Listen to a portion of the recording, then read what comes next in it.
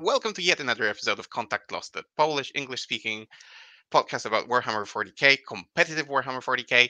And with me today, I have the amazing, the one and only Innes Wilson, one of the best players in the world right now, definitely one of the best players in the UK. Soon we will find out if one of the best in the world, because as far as I know, he's going to Atlanta. Innes, are you going to win this? I am not playing Eldar, so probably not, but I'm going to do as well as I can given the circumstances. I'm playing two events in the States. My combined record in the States so far is 10-2, so I'm hoping to Sweet. get that hoping to take that loss off the table this time and manage an 8-0 and then an 8-0. That's the goal. But it should be interesting either way. I mean, the tournament from what I hear, to those who might not know what Atlanta is and what's going on there, this is the creme de la creme of like singles. So we will have players from all over the world, or the part of the world that actually plays 40k and matters, and yeah, it's going to be a tough tournament from what I hear, because there are going to be British players, there are going to be Polish players, there are going to be Belgian, French players, players from all over the world who won a golden ticket at one of the events. So no weak players Well, I mean, to there's be always a chance you could precise. play against one of the Polish people or one of the Americans or something like that, and just like they're not singles players, they'll be fine. You'll be fine, right? Love you, really, Leshu. Um, Yeah, and I think Skark is going as well. Yeah, and I Oh, look forward to seeing hopefully just eight people see the light die in their eyes as Stark just rolls over them while just pointing and saying off. It's gonna be glorious. yeah, yeah. I hope many people that aren't me have that experience. I hope there is good coverage of that, and I hope like they put him on stream so people in the world can see how Oh, it's done. it'd be so good. They would Right. understand the entire game as well as the player at the table did because it would all be through sign language. It's incredible. Yeah, that's one thing, and then he's going to pull off something stupid like do homers with, I don't know what else can do homers, because apparently basilisks cannot do it anymore. But I'm sure he he'll can find pull it something. off with he'll pull it off with like a single like mortar from like his command squad that ran there, didn't even Exactly. like come back. He'll just like have made it all the way up and he'll plant a flag for 5 points on the last Yeah, turn he is capable of that. But for yeah, sure. so this is the caliber of players that we're going to see in Atlanta, you included. To anyone who has been hiding under a rock, or for some obscure reason you don't know who Innes is, Innes, as I said, is one of the top players in the UK. He has his own coaching service. He runs Stat Check along with a bunch of other amazing, beautiful people. Um, Plays for Team Scotland as well. So that like, and is just overall a very, what's the word? Titled player? Is that a word? Can you say titled? Titled as one, prolific maybe, or Notorious, well recognized. I frequent, guess. just around everywhere. Something like that. I don't know. It's Yeah. Okay. difficult So to one of those. difficult to pin down an exact word for what level of the level of and like barnacle on the community. I don't know. There's lots of Definitely a staple of the community, and someone, a force to be reckoned with. I guess this is the best way to put it. So today, I mean, I've mentioned stat check, I've mentioned all those things, so there will be time at the end of the episode to plug this as well. This is the first part of a two-part episode that we're going to do. In the first part, we're going to focus on the Codex Tyranids versus Codex Space Marines comparison. So we are going to, I have a bunch of mm, sides from which we are going to approach those books, and then I'm going to pick Innes's brain, and tap into his expertise to sort of rate how the books are doing and how viable they are from different angles. So this is part one, and in part two, this is going to be available for our patrons, and then we will release it after some time, while it is still valid, to people who are not our patrons, but do consider becoming a patron. We'll link that in the description, to have early access to the masterclass, because this is going to be a Tyranid masterclass. So we have a list ready. We are going to talk about that, how that list was built, how it's going to be used. What potential missions it could take, and so on and so. What are the Tyranids good at? What do they suck at? How to mitigate that? So yeah, plenty of interesting stuff. So do give it some consideration whether becoming a patron is a good idea. It helps us greatly to grow, and you can get some fantastic merchandise from us. But enough of the introduction. So, in this, we are comparing the two books. One came out a little bit earlier, the second one a bit later, still fresh. We could say players have had access to it for some time. I myself have even been able to play against some lists built based on the new book, even the book I don't know, is it officially out yet The book came or out just came out this past Saturday, the 14th. I played a right? little RTT with it on Sunday and got a good feel for some of the stuff from the new book. It's been Right. interesting. So it's Thursday the 19th today for those who might be catching up with us a little bit later. So I've played against this like 2 weeks ago already. Some dreadnought spam and so on.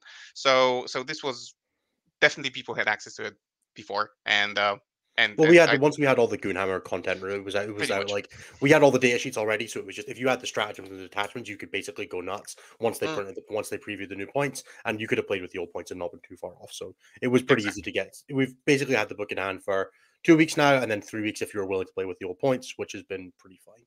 Yep, and all the TTS leagues that are out there, so Copenhagen, Try Hard, and so on, all of them basically have players who play Space Marines. And even though they submitted like all their lists when the leagues started, at least I didn't have a problem with the players that I played against for them to use the new points, the new lists, and so Oh on. yeah, So I yeah, would so I 100% let any Marine player yeah, swap over to not having good Oath of Moment midway through a league anytime, any day of the week. exactly, 100%. exactly. Please swap. I would love it.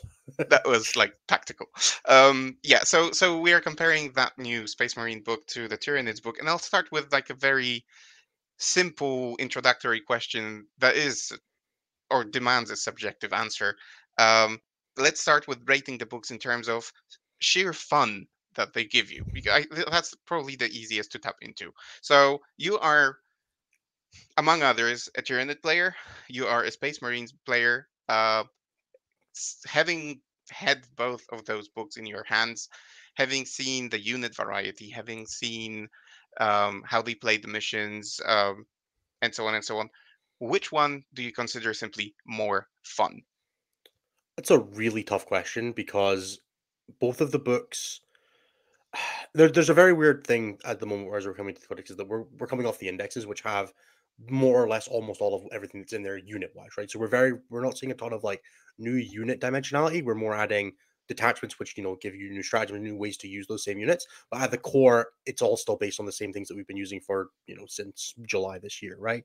So Hmm. it's very difficult to say based on that because I think of the two, and I mean, if we're sticking to just the Marine Codex and not including any of the supplements on top of that, which I think is probably the fair thing to do in this case, I think the Tyranids book is generally more interesting. It has a lot more tools at its disposal, even if some of them are, really sad, like anything that resembles a melee profile in that book. It does have a lot more tricks and trades and like things you can do to try and, outplay and outsmart your opponent. Whereas the Marine Codex, especially when you don't include any of the supplement units, really does feel quite one dimensional. There's a very, very set core of units that are playable, and then there is a little bit of adjustment to that depending on what detachment you're playing. But it very much feels like the core set of things that is good is in Space Marine Codex, especially, is the things that are good, and there is not a ton of depth outside that. Before you could and I think the Marine Codex killed some of that variety that we had in the Index, even because you had things like Oath of Moment that while it was a very binary mechanic, right? Like it was pick a thing, it dies this turn. Hmm. There was a lot of ways that you could use that to allow units that maybe weren't really efficient enough, but did something interesting that you could build your list around. So we saw stuff like Olivia Weiss from the French team playing Shrike and 10 Vanguard veterans at Hmm. LGT because that unit with Oath of Moment could kill a lot of things because you had lethal hits into full rerolls with lone operative and all that kind of stuff. And then you take that away, that unit's a bunch of strength 5 attacks that, just clutching on lethal hits, but I don't know if you've played lethal hits with full rerolls, they're not the most reliable thing in the world. They are not. Um, Things like Terminator squads that are, pretty bad at hitting and are, strength 8, which is, reasonable, but isn't really killing vehicles, suddenly lose, 30% of their damage output, 50% of their damage output into depending on the target. There's a lot of ways that the things that you could kind of do to solve the dynamic problem of Marines, it kind of went away. Then on top of that, they lost a lot of scoring units, so things like land speeders and scout sniper squads, which were a lot of the way that you interacted with the gameplay because Marine units are at their core fairly expensive. You don't have anything like the cheap 75-point scout sniper squads or the land speeders to just go and do a thing in a corner or just stand a place. You kind of, you get forced into playing very, very dull units now, like intercessor squads that are just worse than pretty much anything else you could run at that point slot. Or specifically, the regular scouts are still there. They went down 10 points and they're still good, but Hmm. they're a very different unit to like they don't move as fast as a land speeder. They don't have lone operative like scout snipers did. So a lot of the like build diversity got pulled out of the Marine Codex and then kind of added back in with detachments, but in a way that I don't think is the most interesting. Whereas Hmm. the NIDS Codex has a lot of the NIDS Codex brought in a bunch of units, which was great. We've got the Norn Emissary now, the Neurolictor, which was a massive help. I think the Neurolictor is the best unit in that Codex.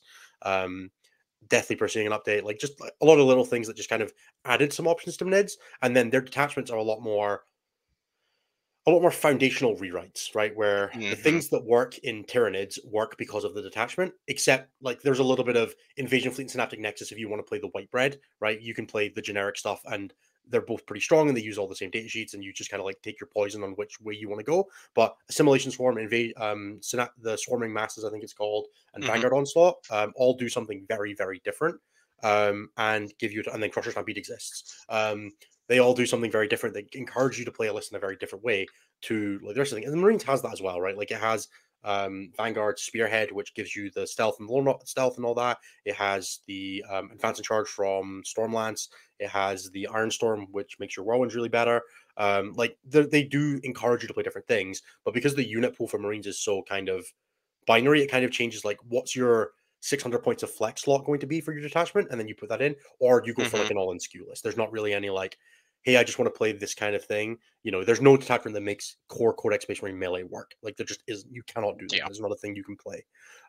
Whereas NIDS, you can kind of, you know, if you really want to play heavy melee, we saw a guy play 18 One Ryan Sleepers and 18 Raveners go 7-1 at Tampa. We've seen, you know, double North Emissary lists doing at least okay. Like, I don't think it's the most interesting in the world, but like, there's a lot of things in that book that just because of the way tiered units work, where you have everything, you have the big monsters, the little bugs, the small bugs, which all kind of necessitate their own demands on list building and their own strains and their own like things that they want to be supported by.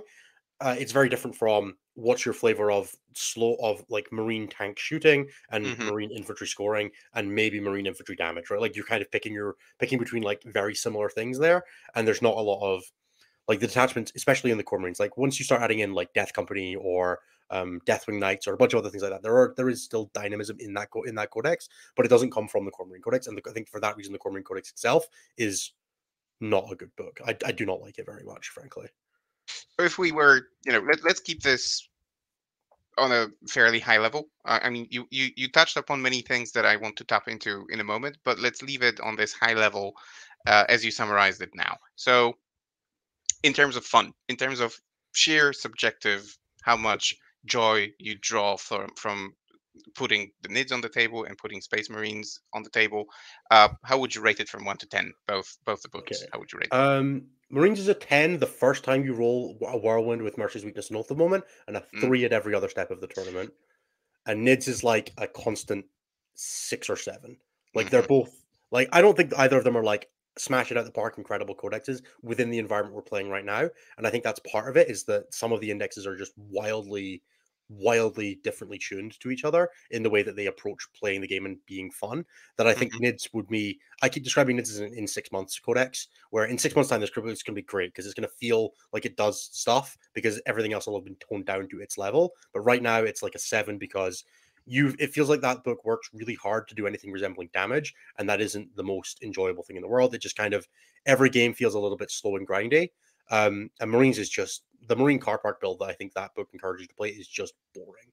And yeah. that I have a problem with that personally. That's not the reason I come to a tournament to try and play Warhammer. I'll do it, but I won't pretend I'm gonna have fun while doing it. Mm. Right.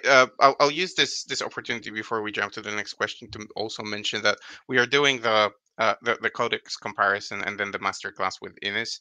And then I know that Joker has planned to do the Space Marine masterclass with Leshu. And Leshu is part of of Team Poland. He is actually the guy who I guess either created or popularized the Land Raider Redeemer with aggressors, with biologists, and so on And archetype, the Deathwing Knights, yeah. I and the get all the Deathwing credit for Knights. the Deathwing Knights. 100% stole it from Leshu. 100%. There you go. There we go. So we will have the guy responsible for what you're seeing on the tables right now, pretty much everywhere, talking about Codex Space Marines. So yeah, also tune in for that, and again, consider becoming a patron because that is going to be on early access, available to our patrons before there is another data slate and probably changes everything and turns everything December. upside You down. got 2 months to get some Patreon Yeah, members in there. exactly. So there is still time, but yeah, Uh, just putting it out there. Anyway, second question. So we have our initial rating for the fun. Now, both armies, so Tyranids and Space Marines, it is no coincidence that they already have the books because they are the starter set armies. Yeah. And when you look at the starter set, you could think that GW is trying to attract people, new people to the hobby. Usually, the idea is that you buy the starter set and split it with a friend, for example, and it could be a starting army, something that you then build upon, and so on. So let's look at those books and those armies through the lens of a beginner. How would you rate those armies and those books when we consider how beginner friendly they are? As far as So like building an army from the Leviathan box, like if no, I was just like, I mean, starting with the Leviathan box, but then developing the army, learning the army rules, the complexity of the book. Actually, like, which of those armies is more difficult to play? Are those armies overall beginner friendly or not so much? so I think Space Marines kind of always is a little, at least a little bit beginner friendly. It has the you have a decent armor save, you're fairly receptible to like making, like having a mistake and like getting bailed out by the fact that you're running 2 and 3 armor saves across the board, and you have, big things like the Ballistic Dreadnought and the Leviathan Star set that's pretty reasonable to come out of. Starguard veterans, I think before the Codex, I would have said were fantastic, and now they're like middling.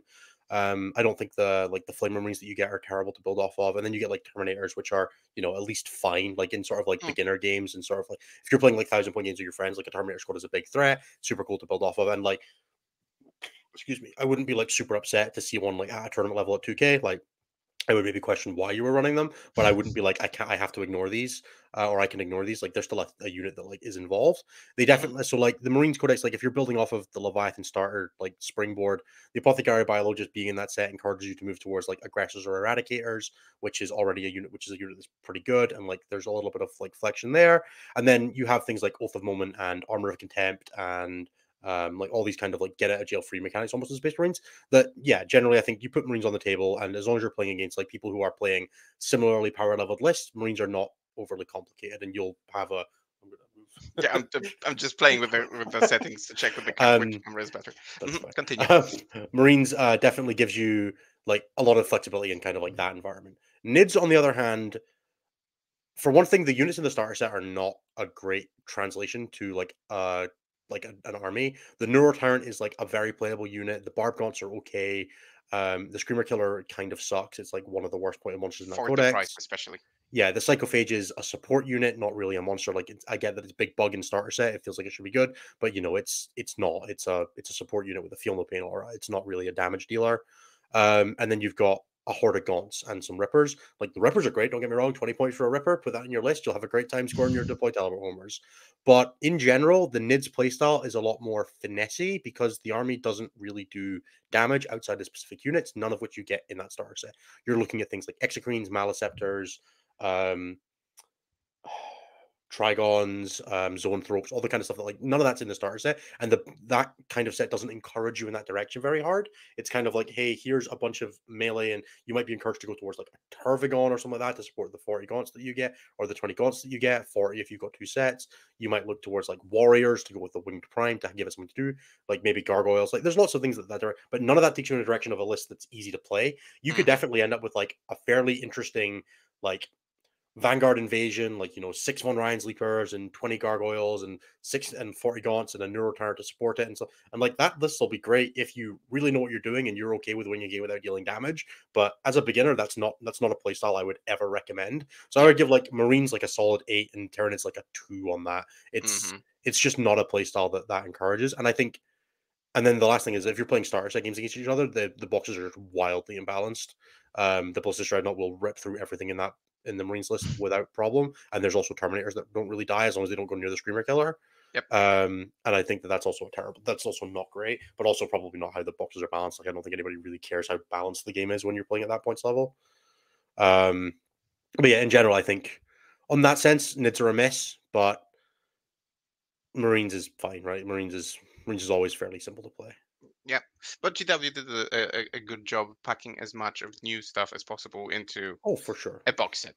So yeah, so I kudos for will one last thing on that as well. that. Hmm. Actually, the only thing I will say there though, the NIDS detachment, like the invasion fleet from the Index, is way simpler than Gladius. Gladius is a complicated detachment with a bunch of once per games and like overlapping buffs and things like that. That is like definitely would knock that down a couple of pegs if you're just going to go with like playing with the Index. But if you're playing like any, then there's definitely some in there that are a little more dynamic. And NIDS has like invasion fleet is fine, right? So like I would say like if you were just going Gladius and Invasion Fleet, that probably like adds a point and takes a point away from respectively. So you end up with like a 3 and a 7 again, as opposed to like a 2 and an 8. But not really a big deal.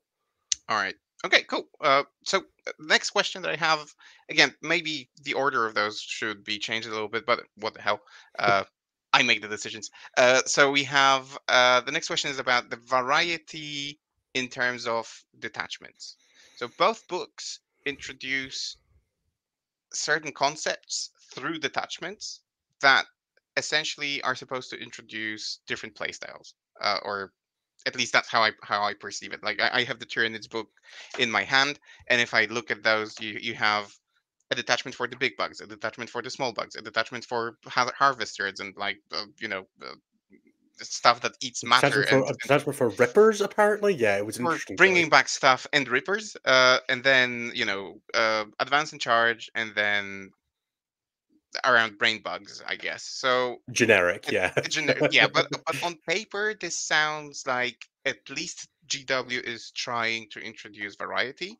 I don't know that much about Space Marines. I mean, how I would understand if they had one detachment for Space Wolves, one for Dark Angels, one for Blood So Angels, and so that's on. kind of what they did, right? So Mm, I'll quickly run through how the Marines ones did it, just for yeah. like for the benefit of the conversation going forward. So Hmm. Marines, there are 6 attachments, 5 of which are based around first founding chapters, and then one of which is based around like the first company stuff. So they have the first company task force, which is based around you once per game get old oath a moment back, and it buffs Terminators and Stern Guard and Blade Guard and all that kind of thing. You have the Gladius, which is the Ultramarines based one, which is all around flexibility and score and like being able to buff units up once per game when situations and tactical flexibility, fall back and shoot, fall back and charge, all that kind of stuff. You have Vanguard Spearhead, very different to Vanguard Onslaught. Don't forget that, because Vanguard Onslaught's the advanced charge one, and Spearhead is not. So Vanguard Spearhead is all about tricky shenanigans. You can like mine objectives, and you get like old Raven Guard stealth. So if you're outside 12, you get stealth and stuff like that. It's got like the like lone operative for enhancement and things like that. Then you have the Space Wolves, the White Scars attachment, which is Stormlance. Which is all about mounted units, so everything gets advanced charge, and then there's a bunch of buffs specifically to mounted units, but mostly there's either buffs for mounted units or buffs that are better on mounted units, tends to be the way it goes. So you'll have like a +1 to charge, but if you're mounted, you also get reroll charges and things like that. I think Mm, that's one of them. And then you have like a -1 to hit and wound stratagem for bikes and things like that. And that detachment's all about encouraging you to go fast and hit things, which is not a thing the core Marine Codex is very good at. So you'll never see it played as White Scars, but that's what it's for. There's the Imperial Fist attachment, which is Anvil Strike Force. That's all about basically about being still, which is a really weird way to interact. It's like the guard army, where every gun in your army gets heavy, and then if you already had heavy, you get +1 to wound when you stand still instead. And then it has a bunch of stratagems about like never moving backwards and doubling your OC if you don't move, and things like that. About like being stationary and then hitting from far away and killing buildings, things like that. And then you have the Iron Sword Spearhead, which is Iron Hands. That one's all about buffing vehicles, and very specifically, you have things like lethal hits auras for vehicles. You have rerolls for hit, wound, or damage. So like kind of like the other one with a little less flexibility, a little more flexibility, but a little less raw rerolls. You have like buffing dreadnought stratagems, all explosions for vehicles. A lot of stratagems that are good on vehicles, but better if used, better good on units, but better if used them on vehicles specifically. And that attachment's very much around like the dreadnoughts and vehicles and all that kind of thing, and a bit of resilience in there. And then you have the last one, which is the Salamanders one, which is Firestorm something. I don't know, Firestorm Assault, some assault force. The something second Firestorm. words don't Something exist, about frankly. fire. The Salamander's attachment, and that one's all about getting up in your opponent's face with like short ranged weapons. So you get assault on all your guns and +1 strength if you're within 12. And that one's all about flamer weapons and transport. So it's a lot of things like getting back into a transport, getting out of a transport when it gets shot, shooting your opponent when they're closer, getting out of transport and getting +1 to hit. Just Mhm. lots of like little ways to interact with that. And then the common thread through all of them is armor contempt. So there's a one CP -1 to the AP of your opponent's weapons is the common strategy through all of them, and they have 5 extra on top of that. So it's very there's definitely a lot of different directions that kind of set of things wants to pull you, right? There's an advance and charge one, there's an advance and shoot one, there's buff everything, but only sometimes. There's Stand still, basically, stand and still. shoot. There's stand far away. You know, lots of like different approaches to that. And whereas, but a lot of them are. So the NIDS one is very much there's two generic ones, and then there's four detachments, which are these are the units that get buffs, and only those units really interact with this, and then you get a little bit of something for everything else. Whereas the Hmm. Marine ones are a lot more generalist, with the exception of Stormlance and Ironstorm, which really lean into mounted and vehicle. A lot of the rest of them kind of just work with almost anything you're wanting to. Now, the way 10th edition design philosophy is, though, is that so much of the power level of an army is based on its units now. Now, what I mean by that is you almost decide to use a unit based on its data sheet alone. Does it have a good gun? Does it have a good special rule? Does it have a good save? Is it fast? You know, like all that kind of thing. And then you kind of the detachment level almost like goes layers on top of that. But a lot of the time, because things like enhancements, we used to see before we saw like enhancements on last edition like were relics that were auras and things like that. There's a lot more buff one unit kind of thing.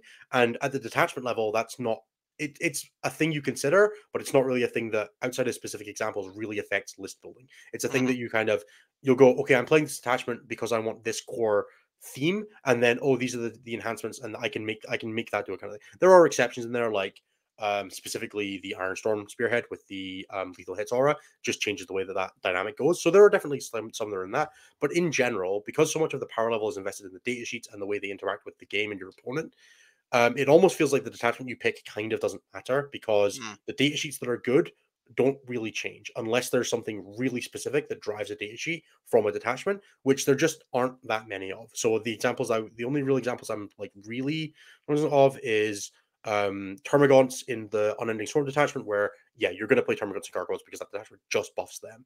Von Ryan's Leapers in the Vanguard Evasion detachment, where they get advantage charge and the ability to redeploy after the turn roll, so they're a little less all in. And then you have like the Whirlwinds and Redemptors in Ironstorm Spearhead, where they really benefit from like the enhancement suite that you have available there. But those are the only ones that are like really, really push you to a specific kind of list building, where it's not just what are the good units and then pick your last like 500 points based on what the detachment does for you. So like almost every Tyranid list I expect to see centered.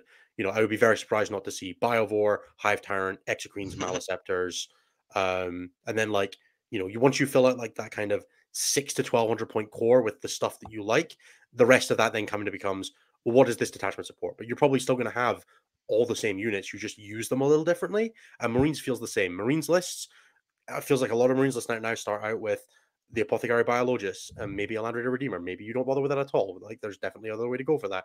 There's Hmm. a lot of Inceptors, a lot of Scouts, a lot of Whirlwinds. And then, if your detachment supports it, maybe you'll play Redemptor Dreadnoughts, or maybe you'll play a Deathwing Knights instead, right? And it's kind of like what does your melee resilience core look like to go along with your core marine shooting and your marine scoring? But the marine scoring, the marine shooting doesn't really change. It's just what the stuff you're putting in front of that is that gets changed depending on the detachments. And like, some of the detachments might change the loadout on some stuff. Like you might go for flamer aggressors in the detachment that buffs flamers instead of bolter aggressors. Hmm. But if you're going to run aggressors in any other detachment, like you're still running the same unit. They still want a Land Raider Redeemer, right? Because there's no other way to transport them. So if you're going to play aggressors, you're going to play a Redeemer because the data sheets are good. That's the thing that's driving you, Yeah. not the detachment. And now then you go into that and you're like, well, why would I not play that in Gladius? Because then I can get bored or fire discipline as it's called now. Like, and then you get dragged back to playing the same thing that we already did because it's the most flexible and flexibility wins games. Yeah. And Um, and then you have like an assortment of units that do missions well, and probably those are the same units in any Yeah, detachment exactly. still. It almost doesn't matter what detachment you play. If you're playing Tyranids, you're going to have a couple of Neurolictors, a Biovore, probably some Rippers, probably some Gargoyles, and then Hmm. that's like 500 points to your list. Once they commit to that, maybe 300 to 500 points, depending on like how you build it. Marines, two Inceptor squads, two Scout squads, probably a Whirlwind or two. Like I would expect in almost every list. Once you start adding in like like again non-codex compliant stuff like Dark Angels, Blood Angels, it gets a little more diverse. But like in core Marines, that's what you're playing. That's what's Mm. good, right? And it doesn't matter what detachment you're playing. Those data sheets, the reason that you are bringing those data sheets is because of their data sheet abilities, and none of those fundamentally change from detachment to detachment. And they're good because of the weapon profile, because of the data sheet, because of the armor save, because of the movement value. They're not good because they interact with attachment. We don't have enough CP this edition, frankly, to Hmm. interact with attachments on that kind of way a lot of the Yeah. time. Unless you have some very specific combos like free battle tactics or phantasm that just change the way you interact. but also like we've never seen Eldar without Phantasm, so we also just don't know how that works, right? So I'll Exactly. back off on that point. But there's a lot of you just don't get that much. Like enhancements are very low impact, almost universally, outside of Yeah. very specific examples. They're either like a pregame thing or they buff a unit, which is good, but it's not like build your list around. Generally, it's Yeah. this is a nice to have, not a need to have. Again, specific exceptions apply. Screw you, fire. Screw you, lethal hits aura. Why do you exist?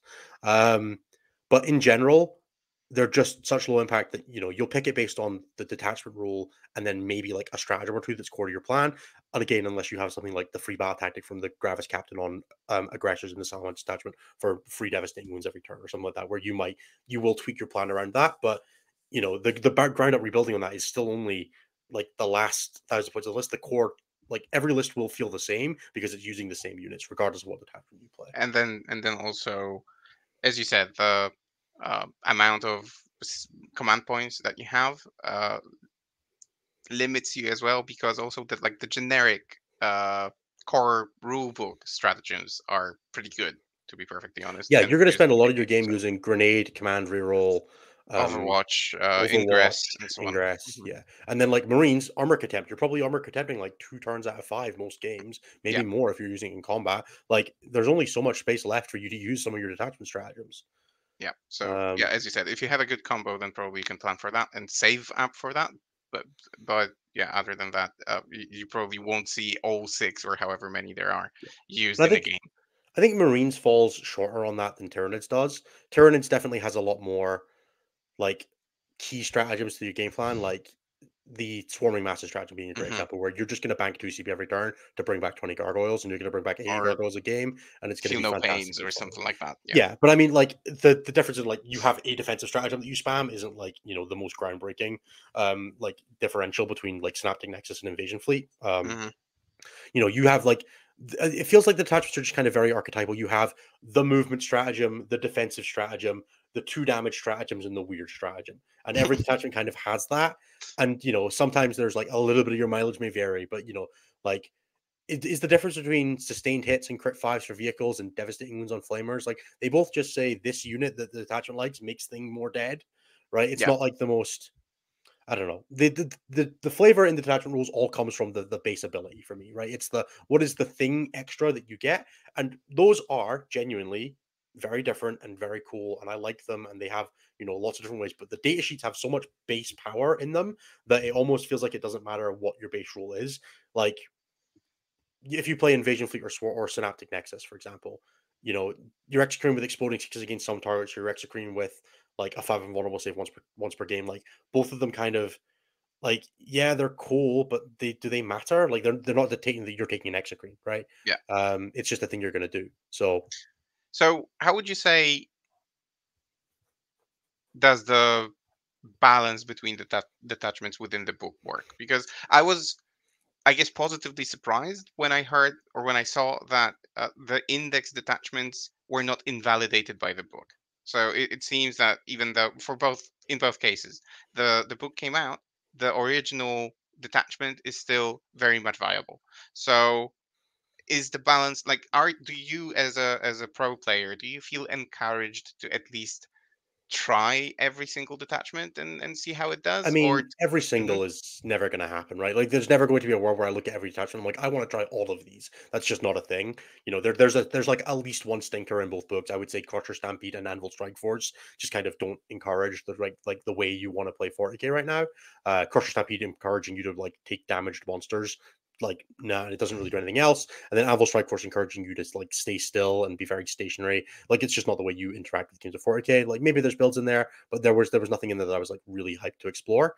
The rest of them, like I think across the board, there's definitely it feels like there's kind of partly this is going to be a function of like what the game state looks like right now, where the things that it's good to do are the ones that we'll naturally look at when we start reading the codex, right? So right now we're generally looking at a meta where there's a lot of Eldar, which means there's a lot of Wraithguard. There's also a lot of small fast units that you want to be able to deal with. So things like indirect and small scoring units and chaff, and also big hitters that can take out Wraithguard and Lichguard and all that kind of thing are the things that are like we are encouraged to look at when we review a codex, right? Because we are looking at it as a function of what the game looks like right now. So we look at the codex and we ask the questions of how does this solve my current problems better than the thing I was playing from the index.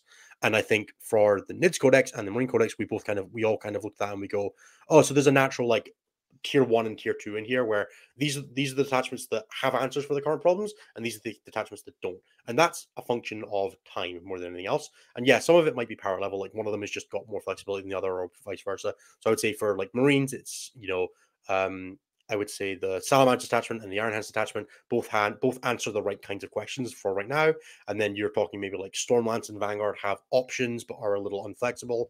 And then Gladius is kind of in there as well. And then First Company and Anvil Strike Force just kind of don't really do what you're looking for. So like that kind of gives you like a 1, 2, 3 tier system. And then NIDS, you kind of have the same thing. You have Invasion Fleet and Synaptic Nexus, which are both the white bread detachments. They do the generic stuff off the data sheets and they support it in a way that is flexible enough that you can get what you want out of them. And then maybe like Swarming Masses or Unnamed Swarms or whatever the Gaunts one is called, where that gives you a very new and dynamic way to play the army that will kill your back, but is an option that you can take.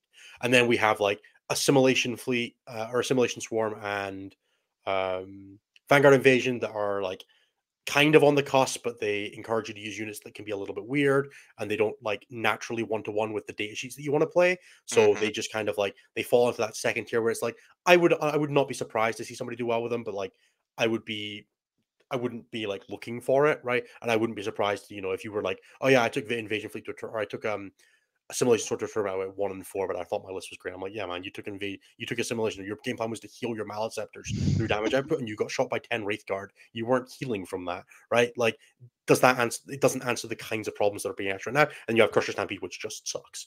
So, That attachment's great for stratagems and mhm. data sheets. It all sucks, and you don't get any stratagems this edition. So why that attachment's not going to be good? So like, there's definitely like a 1, 2, 3 of like answers current problems, is interesting but doesn't answer current problems as well, and is bad or doesn't answer current problems and doesn't like provide flexibility. The kind of splits was, and that's not until I'm like power level, because I think like I think some of those attachments are like 10 out of 10 power level or like 9 out of 10 power level, and some of them are like a 5 or a 6, but they might be like in like both in tier 1 or both in tier 2 depending on the situation.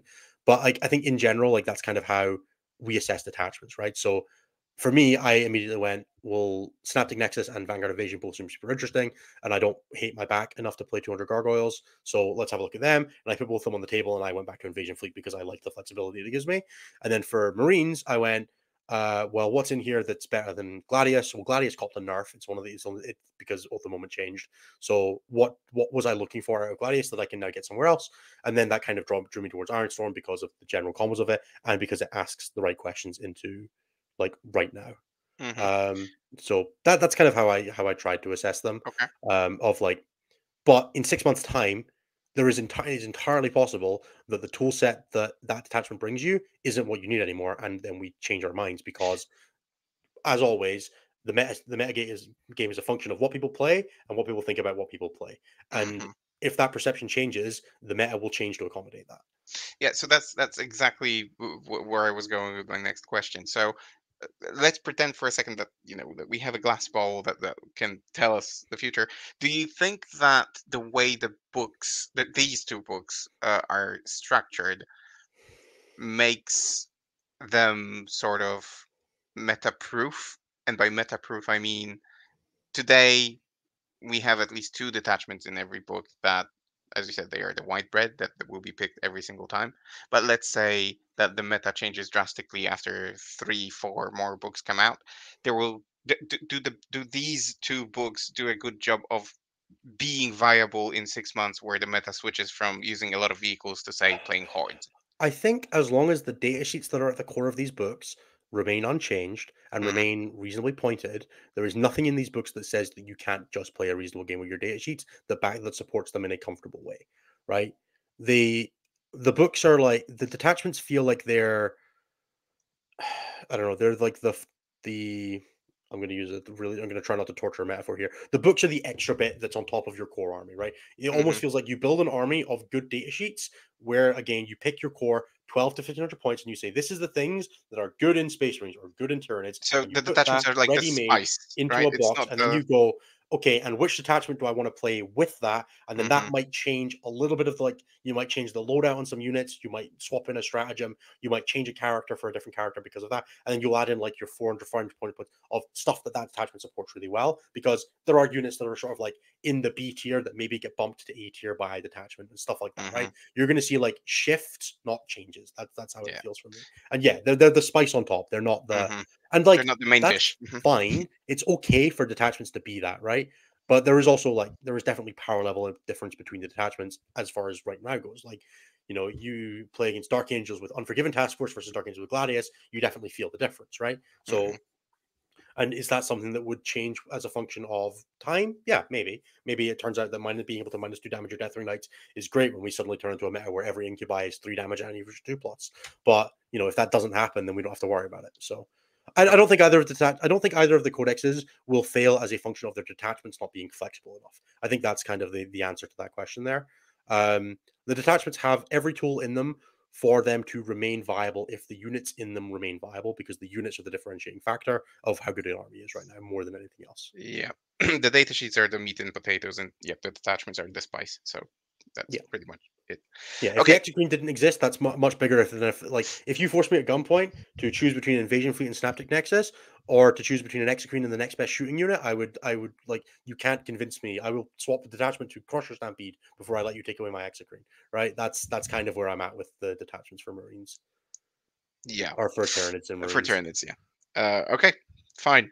So we're not going to rate this because it's really difficult to rate. So we'll just move on to the next question, where maybe the rating will be a little bit simpler.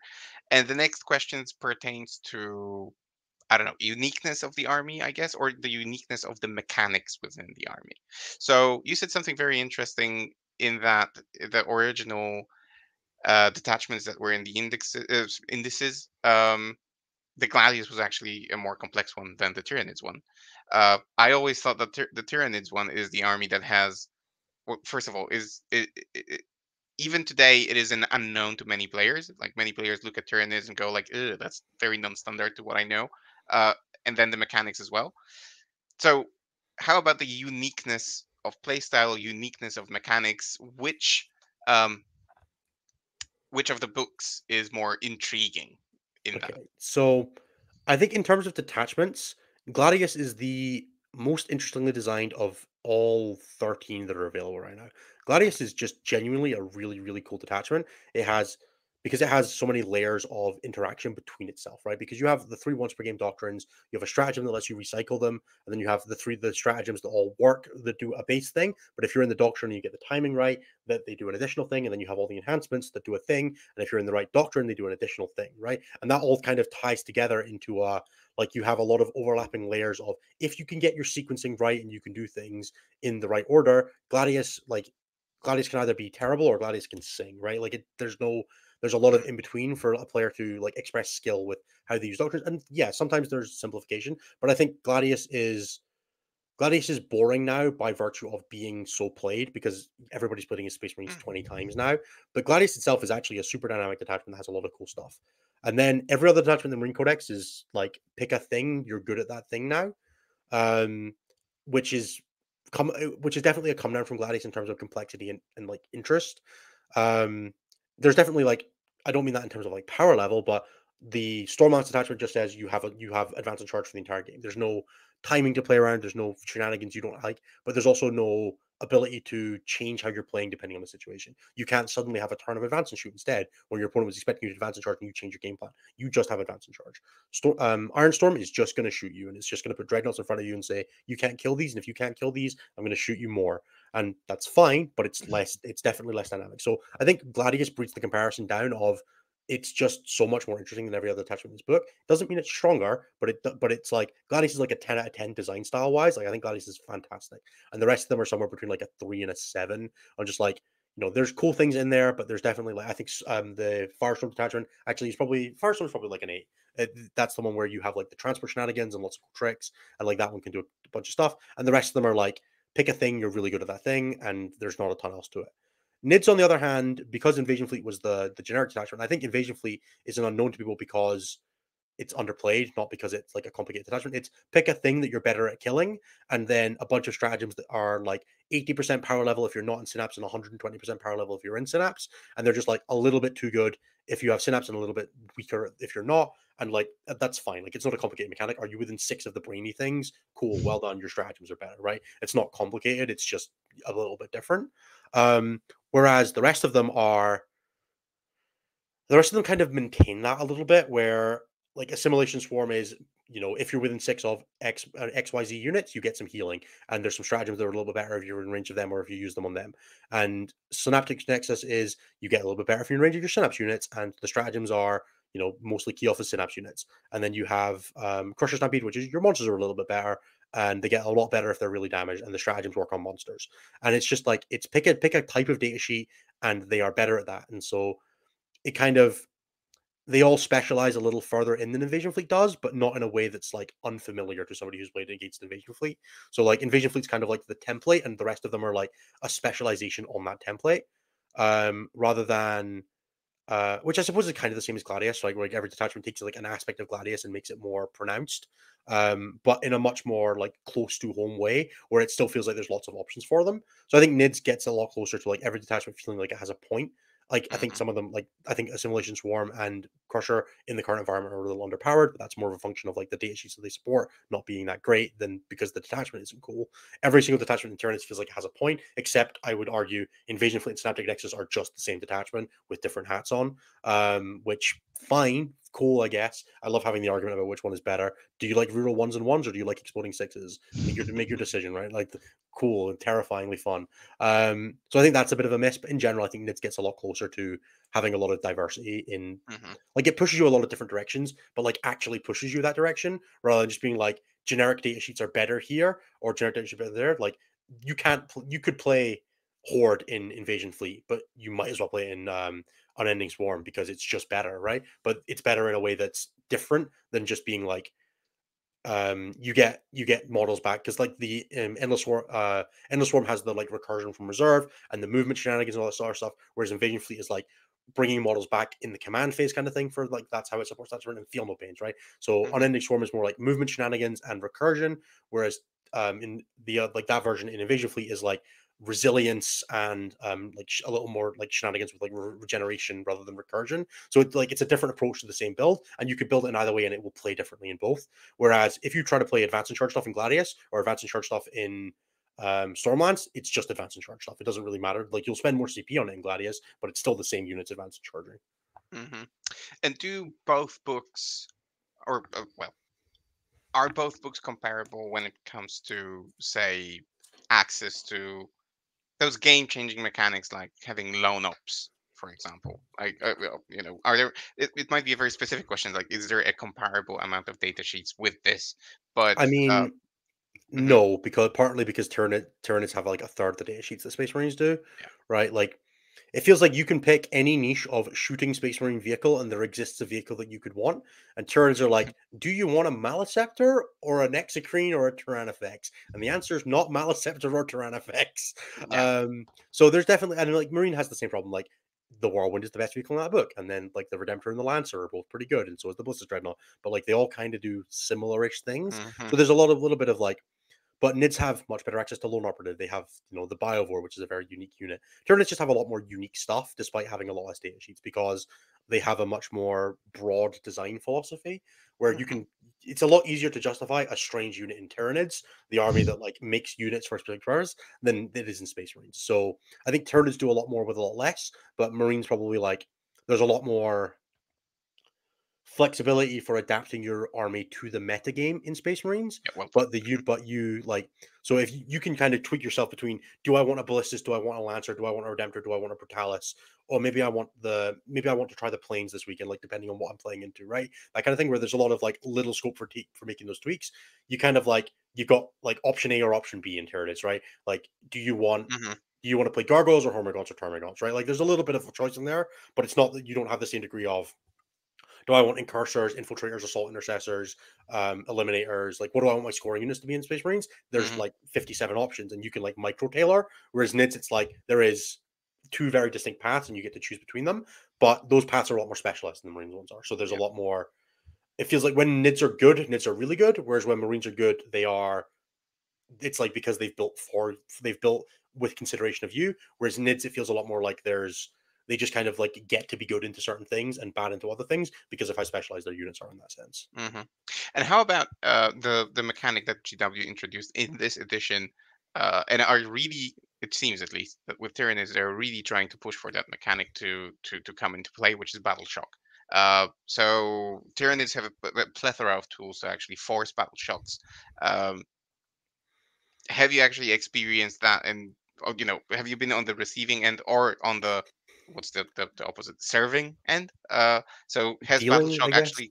Yeah, Battleshock 100% comes up. Like Hmm. I think anybody who even before the change where the change to Insane Bravery, where you have to now spend it before you do the Battleshock, like it was last edition, and it's once per game. Even before that, Battleshock was a mechanic that definitely came up, and I think people oversold how little it impacted the game, mostly Hmm. because applying out of sequence battle shock does just not matter, right? In general, which is to say, if you have a way to force battle shock during your turn and then going into your opponent's, that is usually fairly low impact outside of specific circumstances, like when you're charging into something that might want to interrupt or use a Hmm. -1 damage stratagem. Like there's definitely utility to it, but it was generally unreliable enough that you couldn't account for it, which meant that you had to play as if it didn't happen, and then it was a nice benefit when it You happened. wouldn't base your Yeah. strategy on this. And you Hmm. already couldn't like insane bravery in that situation. And then like the primary side of things was like some armies felt it more than others because some armies are very bad at leaving single models alive, and they're usually like, if you're playing a very heavy melee army, like you're usually going to like either kill a unit and be stood on an objective, or you're going to kill it and be stood on, you're going to not kill it but still be stood on the objective and taking it off them, kind of thing, right? Where even if they're below half strength, then filling the battleship doesn't matter so much. Or you're playing a shooting army that's just leaf blowing people off objectives, and there's nothing to stand there anyway, so it doesn't matter. So like there's definitely situations where Battleshock came up before where like you would trigger that test and you would fail it and you would like drop 5 primary, not be able to use a stratagem. And then Nids definitely had more of that because you could do the once per game double up with Shadow in the Warp and Hmm. things like that, where like you felt it a lot more. With the changes, Battleshock is now just like genuinely terrifying every time you go to score primary with a damaged unit. And there's a lot more. It kind of depends how you're playing, though, right? If you're a person who usually just plays to kill units and does plays that for a lot of reliability, versus a person who plays like a more risky style where you maybe like try to high roll here, try to high roll there, like maybe this only like you do a lot of like this will kill half the time, but it won't kill half the time. You'll see Battleshock a lot more depending on how you approach dealing with units on objectives, right? That's kind of the beyond shore of it. If you're a player that doesn't take that kind of risk and you're like, I'm gonna put 3 units into that unit to make sure that it definitely dies, you're not going to see Battleshock that much, right? That's just not how that works unless you're Hmm. on the receiving end. And if you're playing to mitigate that, then yeah, of course Battleshock's not having it. It's a mechanic that you can play around. You have your choice of how you want to interact with it. You can decide if you're willing to take risks with Battleshock or not, whether that's in how you approach it, whether how you spend CP, what units you bring in your army, right? You get a lot of agency over it, which is cool. That's the sign of a good mechanic. With the changes now, though, it's just a thing. It's just a thing that's terrifying, right? You got like a leadership 7 model stood on an objective. You lose that objective 44% of the time. That is not a number that I'm usually very comfortable with. Yeah. Um, have you ever seen like Chaos Knights, for example, are great. They're OC8 and they're leadership 7, which means that 44% of the time they will fail a Battleshock test and they can only auto pass once a game. You don't have to kill them. Like you can't rely on it, but you make them take 2 Battleshocks, there's very good odds of failing one of them. If you make them take Hmm. 3, they're almost definitely failing one of them. Nids can force a lot of Battleshocks. Um, I think you can do like 20 Battleshocks in a turn plus the Shadow North army wide Battleshock onto specific units if you really wanted to. You'd have to play like a Crusher Stampede with Horrorspexes and Neurolictors and like don't do it, but you could make somebody take a lot of Battleshocks. Hmm. Um, and with the new Neurolictor, which I mentioned earlier, being like one of the best data sheets, possibly the best data sheet in the new book, you now have a bit of additional utility on that Battleshock beyond just the no strats and reduced OC. In the Neurolictors have an aura of +1 to wound against Battleshock targets, which helps a ton with like the fairly poor damage output of Tyranids getting over the line, which definitely encourages that army to play even more into that. So things like the Neuroturn that I definitely wasn't super high on at the start of the edition, I'm much higher on now because it's a good way to just push that army and like get a lot of deliverables out of them in a way that you couldn't otherwise. So yeah, I think Battleshock's a little maligned, but I think that's because people are playing around it well rather than because it's a bad mechanic. It's a mechanic that feels bad if it was costing you 30 victory points every game, but when it decides instances here and there and affects fights, it's a lot more fun. And I think they've like Games Workshop with the battle in Bravery change did a good job of getting it to that. And then Tyranids definitely are an army that like lives on the battle shock. You haven't lived until you've made an entire Tau army take a battle shock test, going into their turn 3 when they get Kali on, and half their army fails it because they're on leadership 7 test, which means they're more likely to fail than not, and they can't spot or guide when they're battle shocked. Oh, creme de la creme, piece de la resistance. It's fantastic. So it wouldn't. I don't think it's correct to say that a battle shock. So yeah, battle shock as a rule is a Tyranid's exclusive rule. Not at all. But definitely they tap into it more than other Yeah, armies do. exactly. Now, do Space Marines have an equivalent? Do they have something like this, a tool that they can also tap into from game to game pretty reliably? I mean, do That you consider the grenade strat a tool?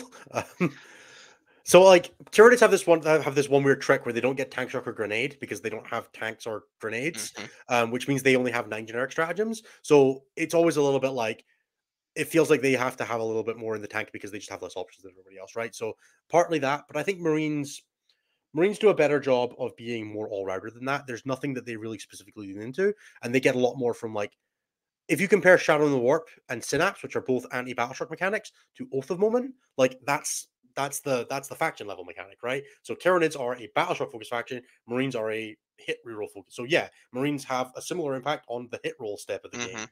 I guess that's technically the approach, but I don't know. It Sort doesn't of, yeah. really Mhm, like it's true in like the wrongest sense of the word, where it's true, but it doesn't mean anything. yeah. Um, Marines are a reliability army, right? Whereas Nids are a little more of the like, can you make your opponent fail something? Can you high roll a little bit? Mhm, There's a lot more like lethal hits and sustained hits and all that kind of thing in Tyranids. Like, can you spike? Can you make awkward situations? And the battle shock feeds into that, right? It's a risk reward mechanic. Whereas Marines is reliability, and that's fine. Armies should not like. I got asked a question recently, which was, "Do you think every army should have access to the same tools, whether they're different power levels?" I'm like, no, 100% no. Armies should. The reason armies are fun and interesting and create interesting game states and bounce off each other in different ways is because you have asymmetric tools. You have to mhm, solve problems with the weird scraps that your factions left available to you, or find a different way to go through the game without having to solve it. Right? Like Tower never going to be able to solve the melee problem. So how do you go around solving the melee problem? Well, mhm, that's where faction identity comes from, and that's what makes them interesting, and that's what makes playing against them different from playing against Tyranids. So it's fine that I don't think Marines, especially Marines, being the generic everyman faction, it's fine that they don't have like that same level of identity, but it mhm, is reliability, right? Marines are an army that generally skips the reliability check, whereas Nids are focusing on the battle shock, and that's fine. It's mm, just different. It's just a different approach. yeah. But it's as you said, like the armies are supposed to be different in a world where chess exists. We don't need another game where everything is absolutely identical. And I actually laughed like 2 days ago when I was playing Joker. Uh, so my co-host from Contact Lost. Uh, we were playing, I don't know, a third or fourth game of me playing Death Guard versus him playing Chaos Knights, which is a very unfavorable matchup for Death Guard. And I'm also like the most unlucky player in the world, so I had the most terrible rolls in every single of those games, and my opponents usually apologize to me for not only their good rolls but also my bad rolls. So that happened, and Joker said something along the lines, "You know what? Can you stop playing Death Guard now and just go to Tyranids? They are all about the movement. You don't have to roll anything, so you should be fine." So I guess that's it. This is what it boils down to. There are armies that have completely different playstyles. One is about movement. One is about, as you said, reliability. Another one is about just mathematical output, or damage output. So yeah, it's a good thing that there is this variety. Uh, but I need to ask about something else. I need to ask about your opinion or your rating of the internal balance of both of the books. Again, we did mention a little bit on that, but does internal balance in those books it's exist? it's so bad. Hmm. I I went through every Tyranid data sheet that had a reasonable melee profile and couldn't find one that I liked. Just like the entire book. I went through every single thing and there's nothing. There isn't melee in there. And then I did the same thing with Marines, and they're just like isn't melee in there. There are no good options for dealing with like there are units that are sometimes okay situationally. Like the Redemptor Dreadnought is not bad in melee. The Norn Assimilator or Tyranid Warriors and Vanguard, like they're not bad in melee, but like they are so significantly like the odds are so significantly stacked against you using melee for reasonable output that you get driven towards the shooting profiles. Mm-hmm. And then in Tyranids, like the Execution and the Maliceptor are just better, and the Zoanthrope, I guess, in some situations, are just better at shooting than anything else you could run. So why would you run anything besides them? Doesn't matter what detachment you're running, you're probably going to see some number of Exequeens, Maliceptors, and Zoanthropes. The Biovore and the generic 20-point Ripper are by far the best scoring options. So why would you see anything besides them? The Gargoyles and the Termagants are both fantastic scoring units with movement shenanigans depending on situation. Why would Mm-hmm. you play anything else for your scoring units? There's just the specialization in the Tyranid Codex has resulted in one option almost always just being better than the other because it just like you'll pick the one that's closest to an all rounder or the one that's the most aggressively undercosted in the case of like the X screen. 135 points for that thing is absurd, by the way. Mm-hmm. Um, so you just end up with like a very like unless there's a very specific reason for you to do something else, very easy answers to the question of what's my shooting unit in Tyranids. And like in the case of melee, like you sometimes the answer is just that you're not going to bring any, or that you'll bring the one that like the works best for your detachment, or that you'll just go without it, right? And then Marines has the exact opposite problem where there are 400 units, therefore one of them is the best right now because is it right now? Like I would struggle to put a list on the table that didn't include at least two whirlwinds because Mm-hmm. the whirlwind is just the best user of at the moment because it's indirect with good strength, doesn't need a wound reroll that solves most of your problems. And if I want resilience, well, I'm probably going to go for the Redemptor Dreadnought. And if I want scoring, well, I'm probably going to go with and I maybe go with the Ballistic Dreadnought, like depending on the situation. If I want raw damage from my shooting, I'm probably going to go to the Ballistic Dreadnought or the Gladiator Reaper, or Mm-hmm. maybe a Repulsor, like depending on the situation. If I want a good shooting unit that also has some melee, well, there's only aggressors. Nothing else even comes close. If I want answers to problems at range for like Melta stuff like that, nothing compares to Eradicators, right? There is a best in slot unit in every single slot in Space Marines because there are so many units, and there's also no bloody melee. And then you have like the scoring suite is going to be Inceptors and Scouts because there is only Inceptors and Scouts. Everything else is just worse at the job. So because Marines are so like unspecialized, but every unit is kind of like within its slot, there is always a best answer. Marines will always play the best answer because why would you play anything else? There are four other units that are comparable, but only one that is the best. So you play the one that is the best, and then there is maybe some small adjustment depending on exactly what the tactic you're playing and exactly what the meta looks like. Where like you could argue with me about whether you want to play Ballistic Dreadnoughts or Redemptor Dreadnoughts or a Lancer, and I would listen to you and be like, yeah, I understand where you're coming from, and then I would play Redemptor Dreadnoughts anyway. But if you were trying to tell me that you think the answer is that you should play um, Predators and Vindicators, I'm going to tell you that you're crazy because they are not good data sheets in comparison to the rest. So it isn't. There's always a best answer, right? It feels like, and Marines and Nids both have a very, very strange way of leading you to the same of you just play the best sheets and then you kind of figure out the rest from your detachment. The same way we speak. The internal balance on those books is so wildly nuts. The Whirlwind should have gone to Legends for starters. That data sheet should not exist in the game anymore. Mm-hmm. And then we can start talking about the rest. But I don't have an answer for how to fix it. Unfortunately, I'm not a games designer. Better at identifying problems than fixing them. Sadly, Mm. Yeah, that's always easier. Anyway, good. All right. So, a rating from 1 to 10 on internal balance for Tyranids and Space 3 Marines. on Just Tyranids, 2 on Marines. They're both wow, terrible. wow. Marines is a little bit better. Nids is a little bit better because there are so few data sheets that you sometimes have to pick a bad tool for a problem because it's the only tool available. Marines also have the Marines is a 1 if you include a 1 on a scale of 1 to 10 if you include non-codex chapters like Blood Angels and Dark Angels because they're the only way to get melee options, right? So Hmm. Okay. So a crushing review, I would say, of the internal balance. So let's get to the most interesting aspect, I guess, of both of those books, and that is just raw power. So at the LGT, which was I don't know 2 weeks ago, Tyranids had like a 39% win rate. Nothing too crazy.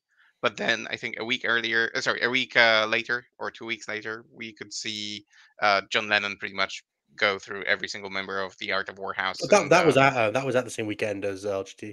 okay, all right, even better.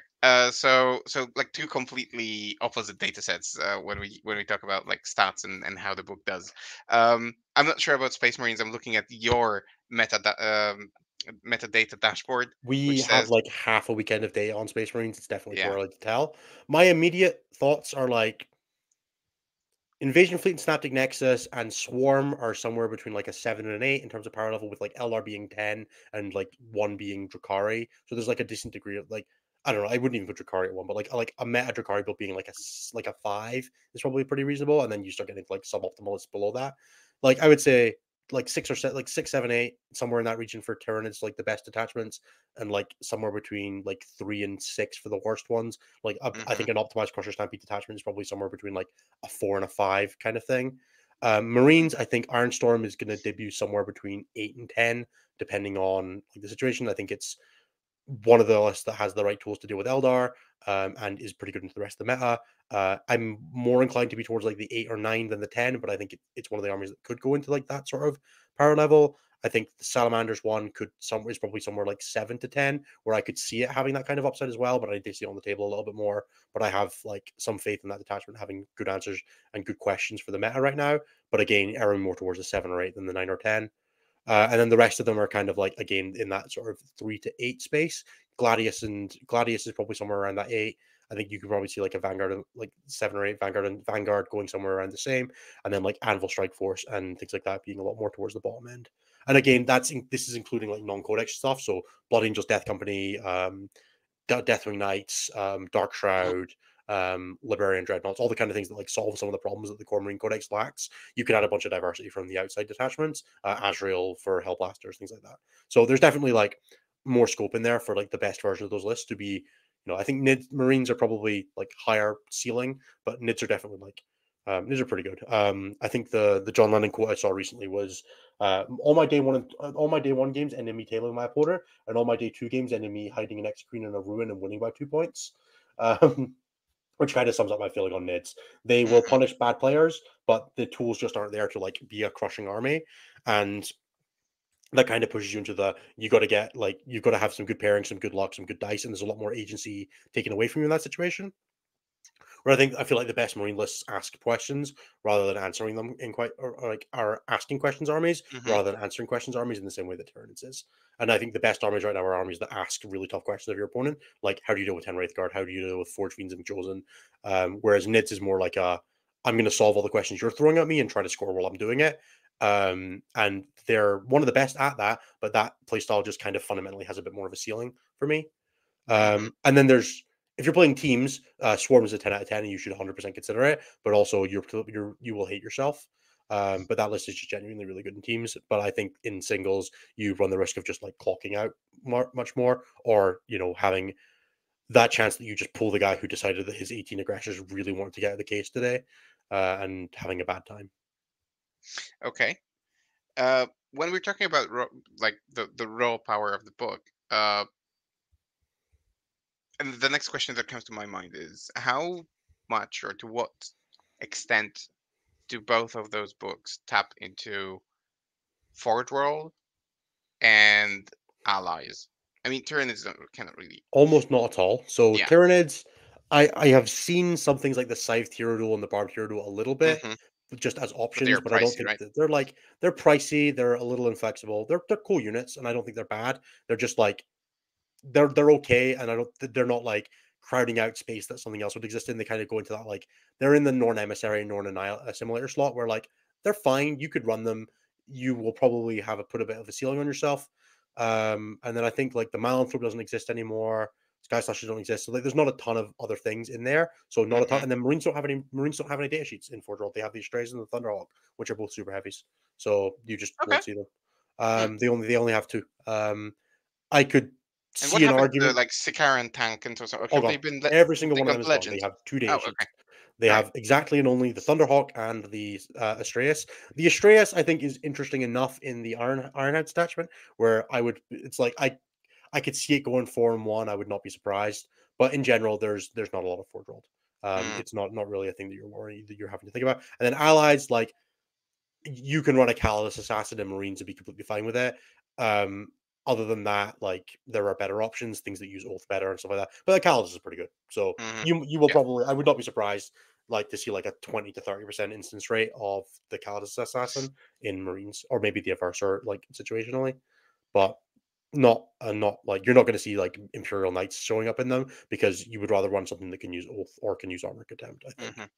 Okay. So we'll continue talking about raw power because like how would you rate, and again we probably mentioned this already to an extent, but how would you rate the power of each of the books individually into the current meta?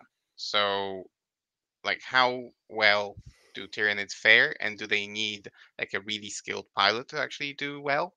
Um, oh, at the LGT, as I said, 39% win rate, but also I haven't seen any big names, or at least correct me if I'm wrong, but I haven't seen any of the top players actually picking Tyranids. So maybe that also explains the win rate a little bit. Yeah, I Um, mean, I think like I mhm, said, Marines are somewhere between 7 and 10, depending on the like exactly how they debut and how the meta like reconciles around them existing. Because I think once you start seeing things like Redemptive Dreadnought Whirlwind Car Park showing up a bunch more, you start asking like, how do I deal with this? And then like we'll see where they land after the meta goes through a cycle of having to encounter that. Nids have kind of entered, wet farted, and left. Like we've seen Nids come in. Nids are completely fine. They are a power. They were an army that has a power level somewhere in the region of can win a tournament, and there is mhm, nothing wrong with that. But they are not going. They are not the next Eldar. They are not better than Votan or Tau or anything like that. They are just an army that is in the game right now, somewhere in that sort of like 8th to 10th spot or 8th to 12th. Like you would respect them if you paired them, but like you're not sweating buckets at pulling the Yunkarn and 10 Wraith Guard. It's just not the same camp power level. So 7 or 8, but a skilled pilot can take them as far as they want. A skilled pilot can apparently take sisters all the way to a super major right. win. So like I'm not going to sit here and say you can't win a tournament with Tyranids because Lennon keeps doing it. So there's nothing wrong with that. Yeah, so again, that was like the last question that I wanted to ask in this segment, in this first section. Yeah, how much are those books dependent on good pilots? I guess you sort of answered that already. Uh, but this will bring me back to one of the questions that I already asked. I think it was the second one when I asked whether the armies are beginner friendly. And when the Tyranids book came out, uh, I was talking to Pumba because I was like um, on the fence whether I should be playing Death Guard and Tyranids.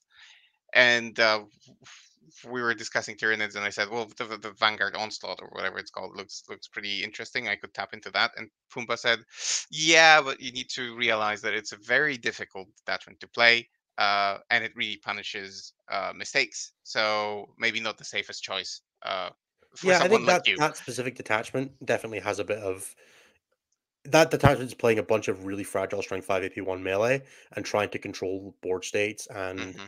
like punish your opponent for overextension and pin them in the deployment zone. It's more like an orc wall that deploys 9 inches away from you than anything else. It's not really trying to do damage to you. It'll bring like some sources of it to remove problems, but in general, it's a choke your opponent army. So that army, yeah, for sure. But I think in terms of like beginner, like if you just put that on the table and we're like, I'm going to advance and charge a bunch of people, if you're playing against other people of that kind of quality, it's going to be fine.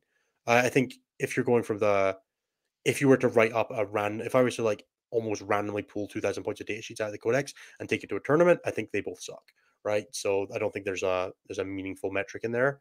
Um, but again, Marines will always be less punishing to play Hmm. because in general the saves are better and there's more get out of jail free mechanics. So I think Yep. I stand by my like nids are more beginner friendly, or less beginner friendly just because of the way the faction is like the fragility and the like general lack of damage output. Whereas Marines, like at the end of the day, worst comes to worst, you're still ultimate momenting people. So as long as you brought something that resembles damage output, you can solve some number of problems, which will win you some number of games. Hmm. All right. Whereas if you try to control the board as Tyranids and you get it wrong, your army just dies. All right. So the final question of the summary, and then we will conclude that section. Which one of the two are you more likely to play, and why? Oh, that's tough.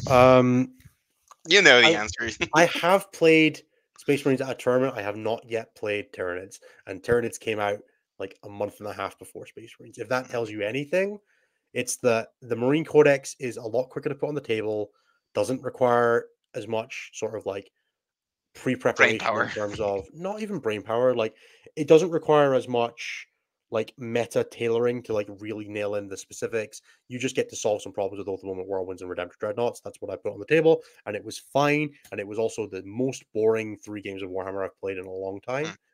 Mm. Whereas Tyranids, I put it on the table and like it was, you were like it was like walking uphill with one hand tied behind your back and also to your ankle at the same time, where it just felt like you were working so hard for Mm-hmm. every single point, but the points were all available if you were like really willing to get them, but it was on you to make it happen.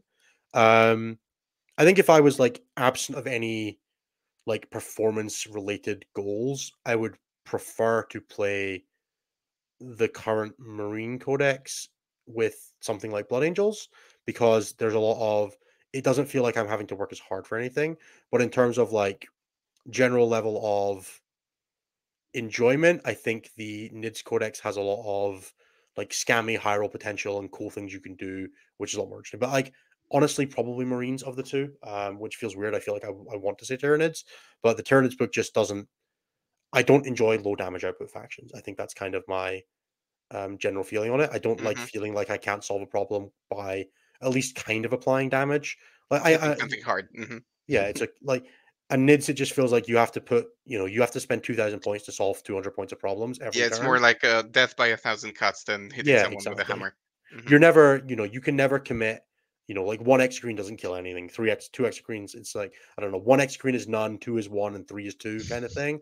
Where Mm-hmm. like you need to fire at least two X screens at any target to be able to reliably justify spending the investment. And there's a hard limit at toughness 10, and the same thing. And Marines kind of has the same thing, but Marines you at least like you have all the moment and you can solve problems. You have grenade strat, and grenade strat and tank shock are like the way you solve a lot of problems this edition. Things like the Avatar, things like Incarn. Celeste or anything like that. Yeah, yeah, the Incarn. Anything that's just like a problem that you need solved, having access to the double mortal wound out of phase gives you more answers for that. And I generally prefer that. And then once you add in the non-codex chapters on top of that, specifically again, like I said, Death Company, Deathwing Knights, Librarian Dreadnought, Thunderwolf Cavalry for Stormlance. There's just a lot more out there to make an army that plays the way I want it to than there is in NIDS, which is a Mm-hmm. shame because I love the NIDS. It's just the power level feels a little off right now, where it feels like I'm running just like a little bit too little stuff, right? Yeah. If the points changes that came out with the Codex hadn't come out and everything was just like 10 points cheaper across the board and you just played with an extra 200 points in NIDS, I feel like I would be having a great time with that Codex because it would be more like the Votan camp of it just gets so much stuff that it doesn't matter, that doesn't do that much. But it's not, so we work with what we've got, which is less stuff. Mm-hmm. I know I said that it was supposed to be the last question, but another one just popped into my head, and I feel it's important, so I'm going to ask it as well. Um, I maybe I won't formulate the question like which one is better than the other, but I'll ask about the overall viability and usefulness of both of those books in teams. So, do They're you both think that? great. They're both great in teams, Okay. 100%. They both have teams also has the thing where like hyper specialized lists do a lot better in teams because you can just avoid the answers Yeah. or you can use them to create problems. And NIDs are very good because their units are so hyper specialized at creating very specific lists that do a thing very well and using that to body pairings. And Space Marines have so many data sheets and so many resources that you can build a Marines list that kind of asks any question you wanted to or solves any problem you wanted to, both of which are very powerful tools to have in pairings. And I would definitely have them both like once you cover like the core bases of Eldar, Chaos Space Marines, probably Tau and Votan, like and Chaos Knights. Like once you're past that and you're talking into like the last 3 slots, I could see subbing in Marines or Nids for any one of Tau, Votan, CK, and maybe two of them, and then in like 5 mans, and then like in 6s and 8s, like it becomes very easy to add them in like your last few Hmm. slots and like be comfortable with them being a thing that you can use to answer problems or create problems. So yeah, I think in teams they're both great. All right. Fantastic. I think we will stop here when it comes to this part. So we will end part one here, and in a moment we will move on to part two. So part two is going to be the Tyranid masterclass. We're going to try and pack a lot of information in a Yep, limited time just said I because don't want to play Turnage anymore. Let's go do my master class. let's go to the masterclass. Yeah, not the best advertisement, but still, to those players who are very much Tyranid oriented or want to learn something about them, how to tackle them, because there are still many people who don't really understand how the Tyranids work. Then the masterclass is definitely for you. I invite you cordially to our Patreon to get the early access to that. And yeah, Innes, it's been great to have that conversation with you, and looking forward to the masterclass in a moment. Thank you so much Thank for you. having me, Tomek. And to everyone else, thank you. Make sure that you subscribe, like, leave a comment, so that it helps us grow, helps us reach bigger audiences, and so on. We would be much obliged. And then the Patreon page is also there with some nice merch, some beautiful, beautiful dice, t-shirts, and stuff. So if Innes's content doesn't convince you, maybe the merch will. I've Uh, got some of the dice. They roll really broken. Um, Sorry, they True. roll ones all the time, something like that. Not true. I had plenty of sixes when I played you. It Yes, just you did didn't. a Yeah, disgusting number, in fact.